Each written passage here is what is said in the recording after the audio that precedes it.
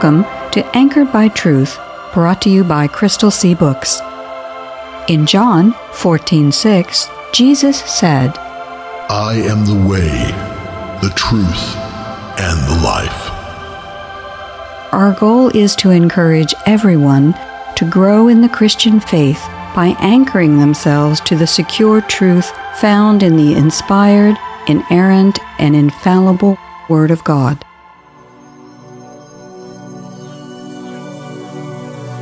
For if God did not spare the ancient world when he brought the flood on its ungodly people, but protected Noah, a preacher of righteousness, and 7 others, if he condemned the cities of Sodom and Gomorrah by burning them to ashes and made them an example of what is going to happen to the ungodly, if this is so, then the Lord knows how to rescue the godly from trials and to hold the unrighteous for punishment on the day of judgment.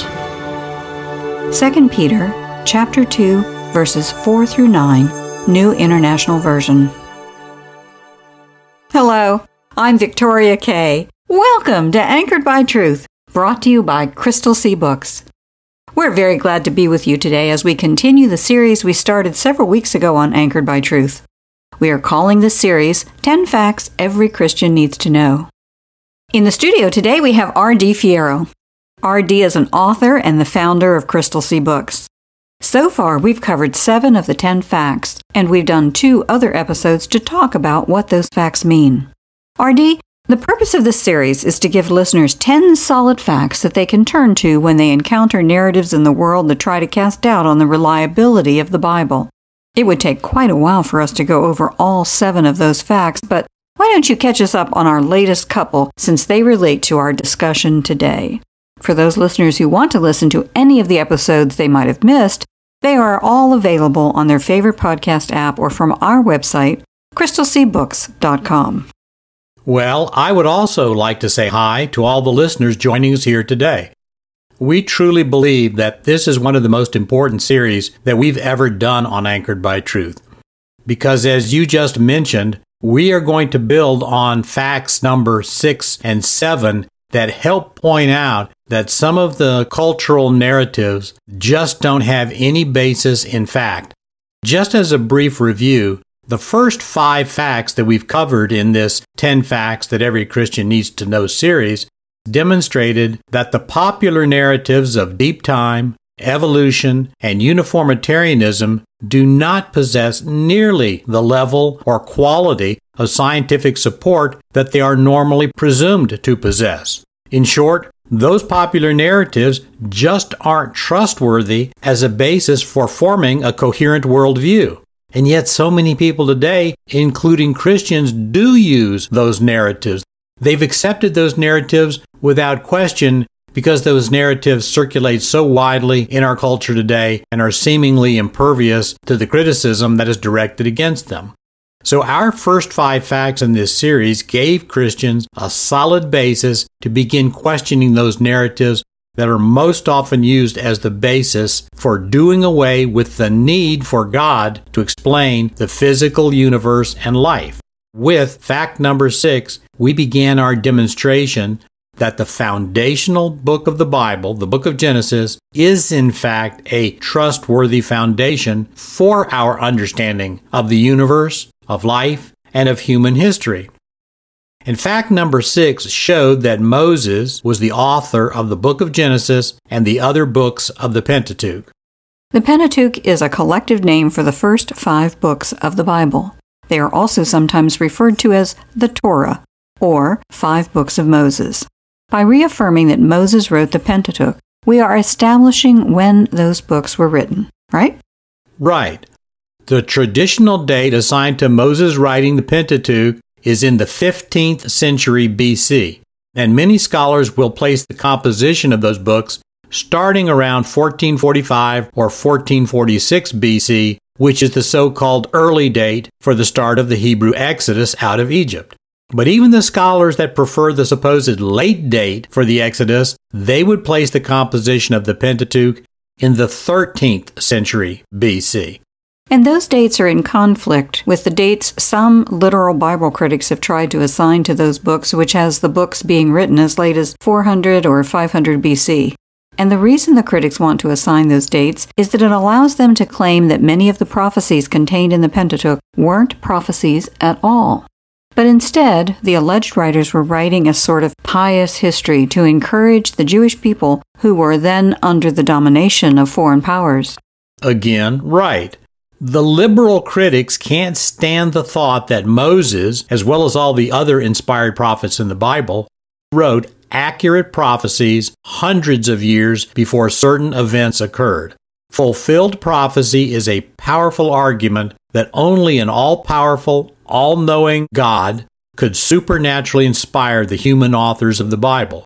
So if the liberal critic can perform literary alchemy and turn prophecy into history, then the critic gets to argue against the inspiration, inerrancy, and infallibility of the Bible.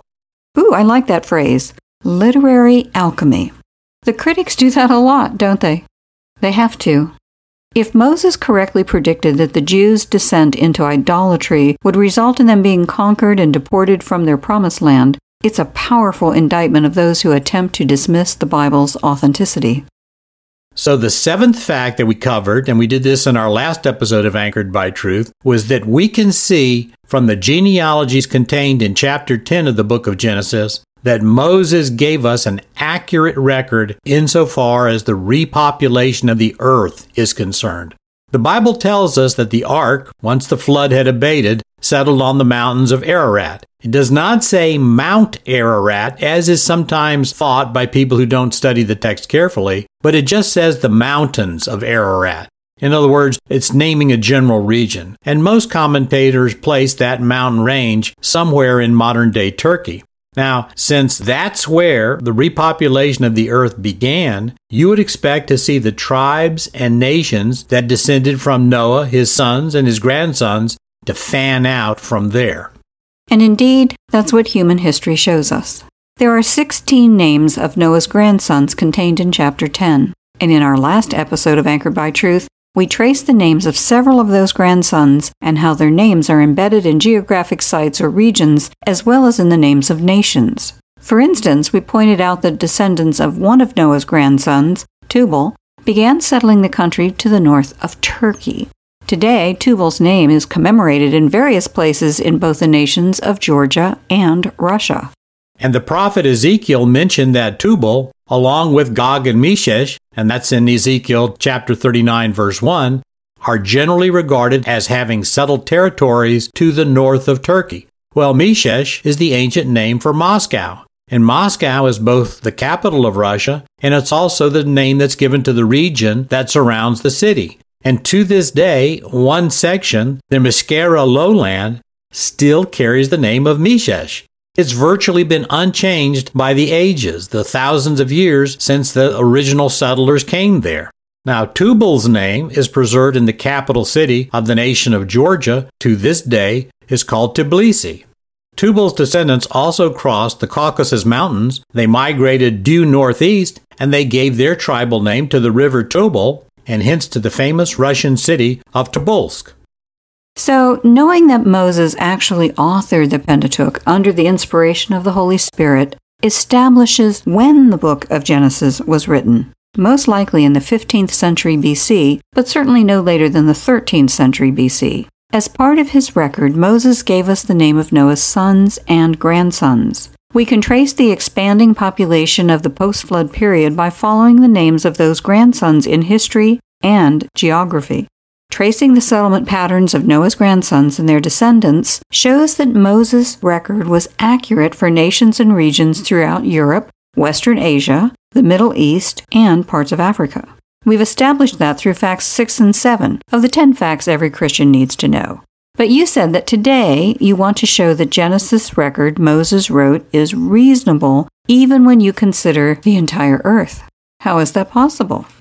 Well, we can demonstrate that Moses gave us an accurate record of the creation of the earth and its subsequent destruction by a global flood by taking a look at the current population of the entire earth. So the eighth fact that every Christian needs to know is that the biblical time periods and population sizes are far more reasonable than the evolutionary alternatives that are most commonly believed.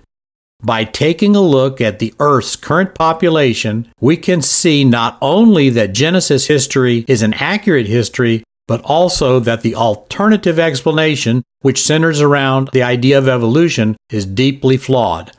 Now, bear in mind that the Bible tells us that the universe and the earth were created a little over 6,000 years ago, and no more than 6,500 years.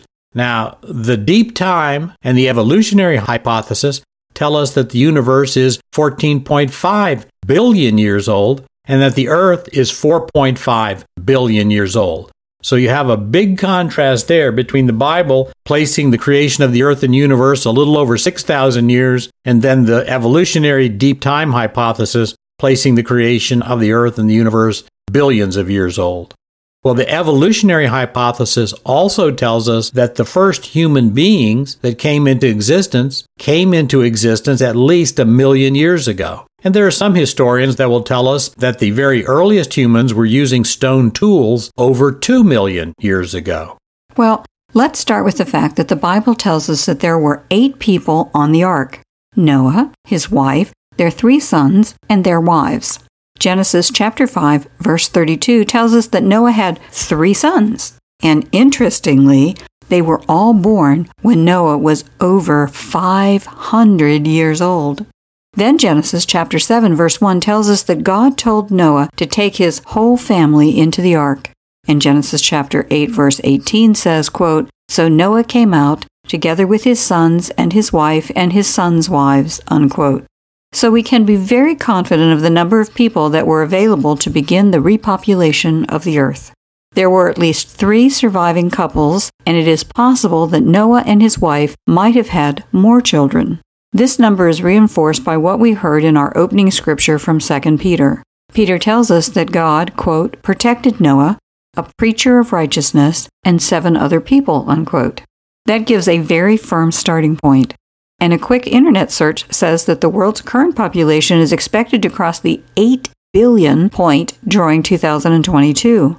So, the question is, can 6 or 8 people grow into a population of 8 billion in 4,500 years?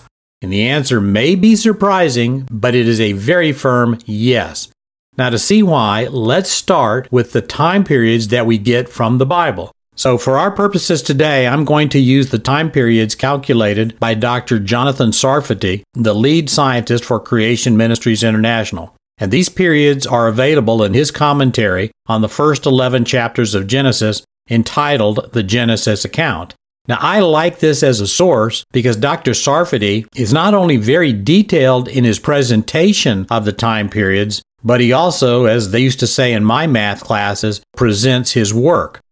Dr. Sarfati believes that the earth was created in the year 4178 BC, plus or minus 50 years.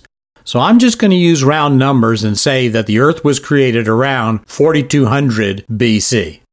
Dr. Sarfati also believes that the flood occurred 1,656 years after creation. That would mean the flood occurred a little more than 2,500 years before Jesus was born. We live more than 2,000 years after Jesus was born. So it's fair to say that we have those 4,500 years since the flood in which to achieve the necessary population growth. Right. The question is, what growth rate is necessary to achieve that level of population growth? And as I mentioned, the number may surprise you. So surprise me. Well, in financial management, there is a well-known rule called the Rule of 72. The Rule of 72 tells you how long it will take your money, or anything else for that matter, to double. So, for instance, if you invest your money at 6% per year, it would take 12 years for $100 to become $200. You divide 6 into 72, and you get 12. By the same token, if you could invest your money and get a 12% return... Oh, I wish. Yes, you do. Anyway, if you could invest your money and get a 12% return, it would only take 6 years to double your money. At 12% interest, $100 becomes $200 in just 6 years. All this tells you why people are always seeking a better rate of return, especially in today's inflationary environment. Exactly. Well, the rule of 72 doesn't just work for money, it also works for people. So if the world's population since the flood had grown at an average rate of, say, 2% per year, it would have doubled every 36 years. And in 4,500 years, that means the Earth's population would have doubled 125 times. Well, here's where the surprise comes in. At an annual average growth rate of 2%, today you would have way more than 8 billion people on Earth.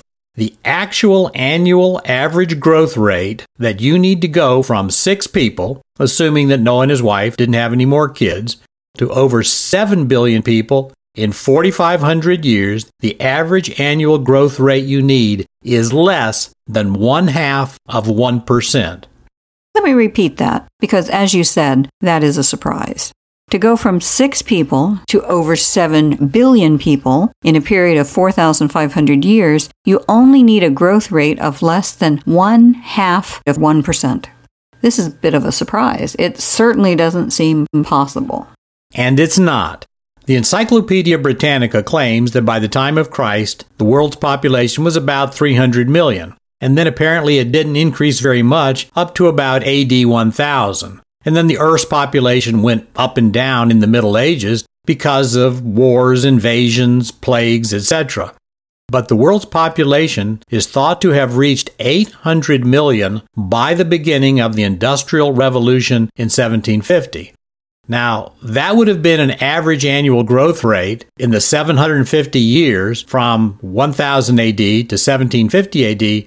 That would have been an average annual growth rate of about 0.13%. In other words, a little over 0.1% per year. But by 1800, the population was thought to be 1 billion, and then the second billion was reached by 1930.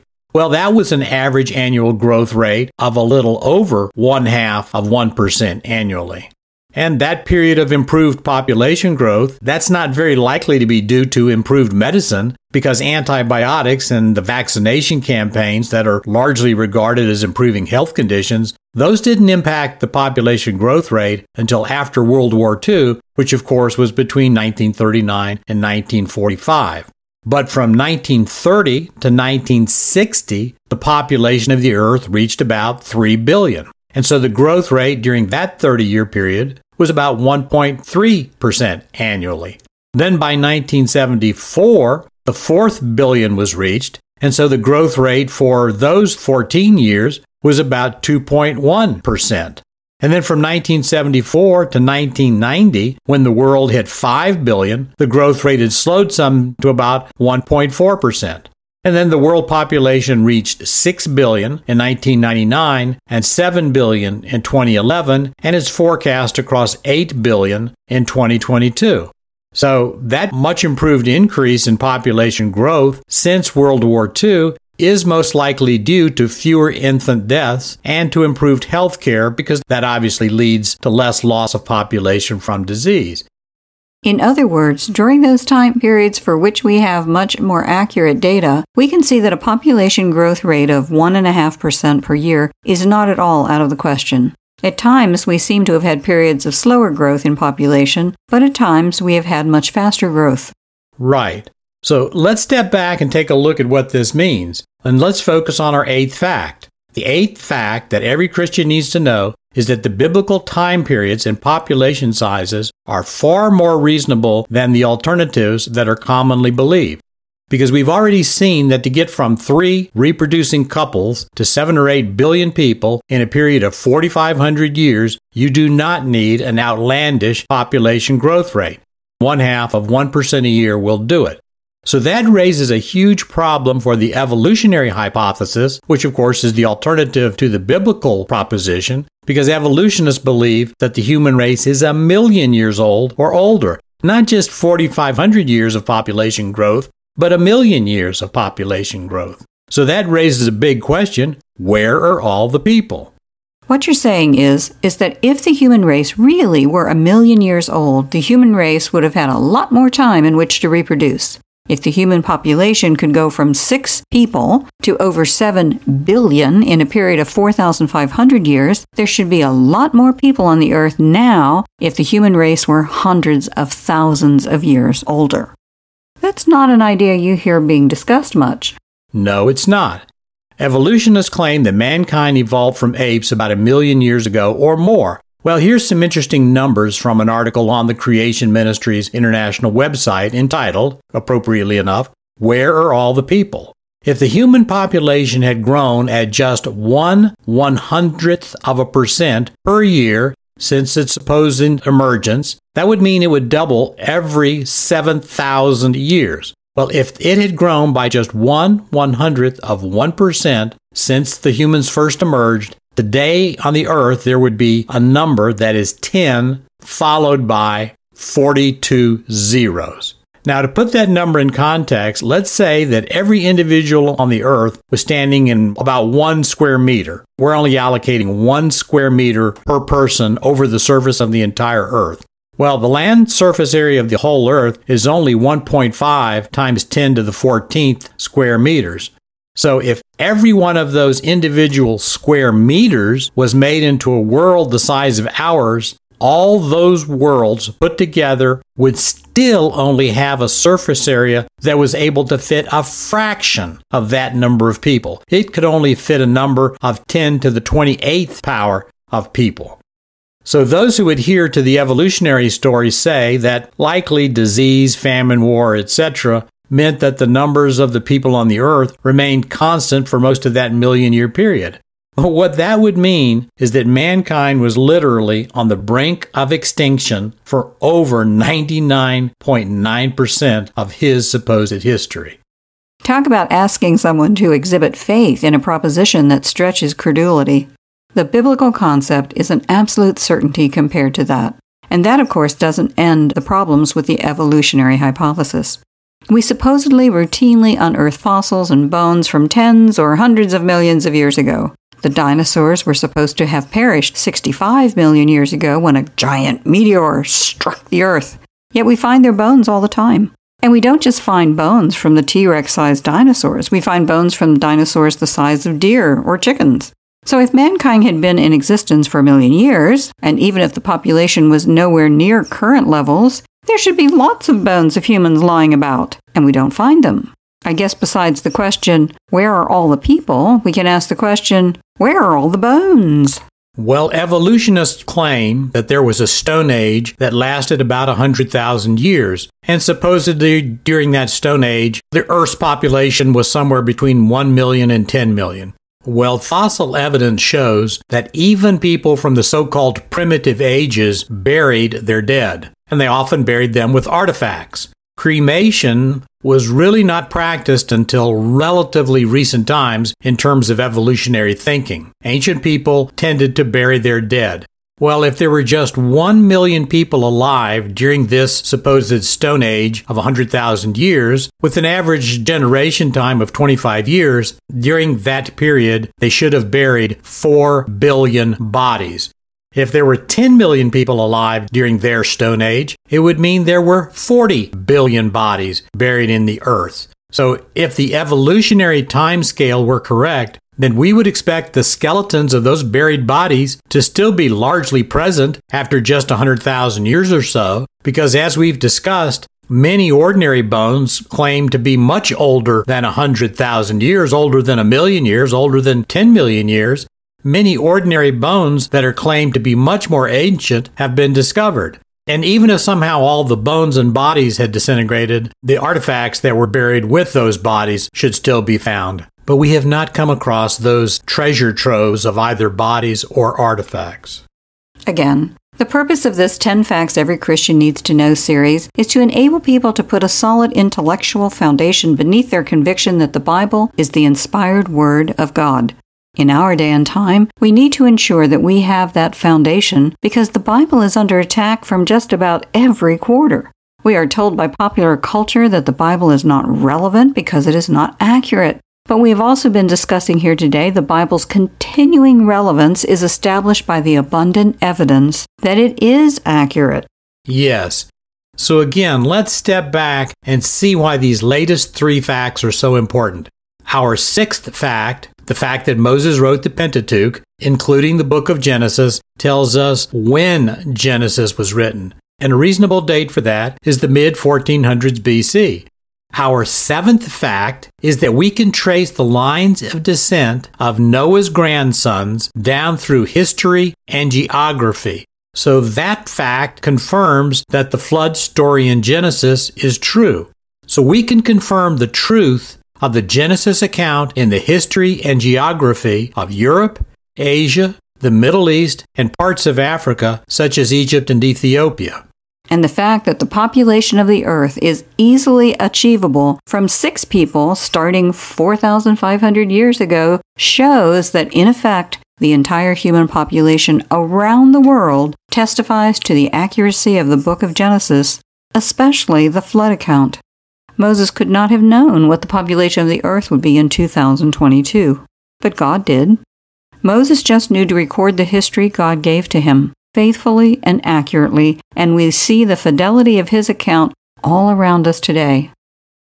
This sounds like a good time for a prayer.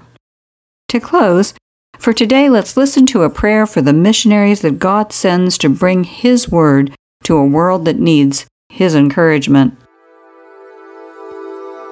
A prayer for Christian missionaries. Father of redemption, you are a powerful and loving God and our ever-faithful tower of refuge and strength. You are a God who takes pleasure in rescuing lost sheep and in bringing them into your kingdom. You are the God of the ends and the means. May all the earth sing praises to your name. Lord, the Bible rightly asks how the lost can hear of the salvation available through Christ's life, death, and resurrection unless preachers are sent to proclaim the gospel. We know they cannot, and today a great many of your faithful people continue to leave their families and homes to travel to remote corners to preach your message of hope and good news.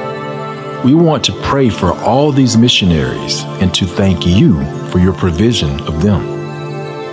Lord, we know that many missionaries preach the gospel in lands where your word is not welcome. In fact, in some lands to speak about you brings a sentence of death.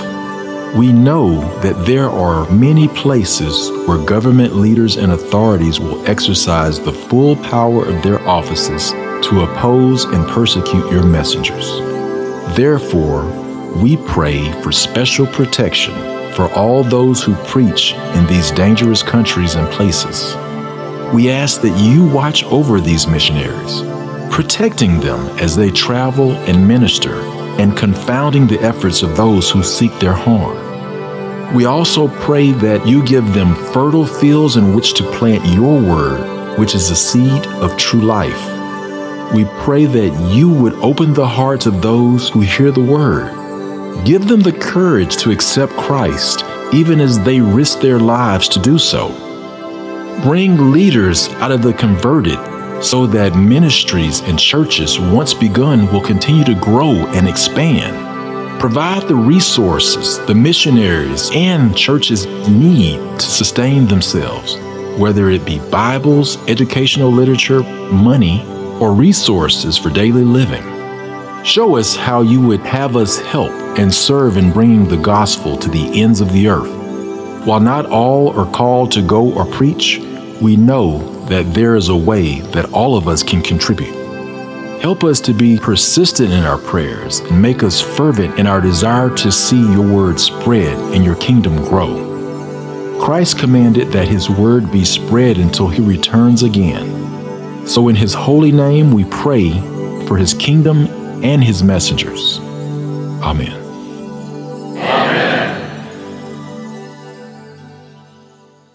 We hope you'll be with us next time, and we hope you'll take some time to encourage some friends to tune in also, or listen to the podcast version of this show. If you'd like to hear more, try out crystalseabooks.com, where we're not perfect, but our boss is.